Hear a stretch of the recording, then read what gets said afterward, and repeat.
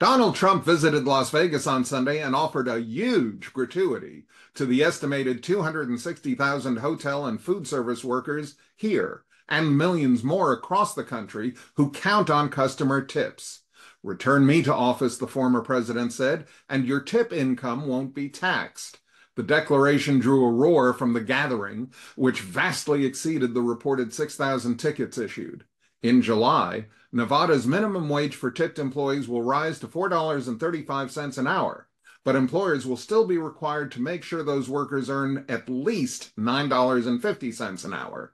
Trump made his promise at an outdoor rally in the city's Sunset Park, attended by supporters who braved 100-degree temperatures and a blazing sun to see their candidate for the White House. The announcement was apparently a drop-in to the former president's campaign stump speech, in which he excoriated crooked Joe Biden's recent immigration executive order, which supposedly closes the southern border if certain criteria are met, as BS.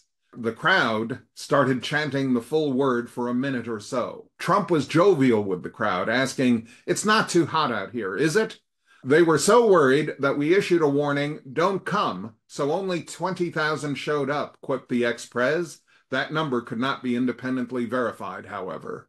Before the rally, several Trump backers expressed steadfast support for their candidate, suggesting a possible flip of Nevada, which backed Joe Biden 4 years ago. Typical was Philip Karpinski of Las Vegas, a retired mental health counselor, who said, "You may not like Trump, but he was right about the economy, right about foreign policy, and right about the border. And obviously, Biden's been wrong about all three."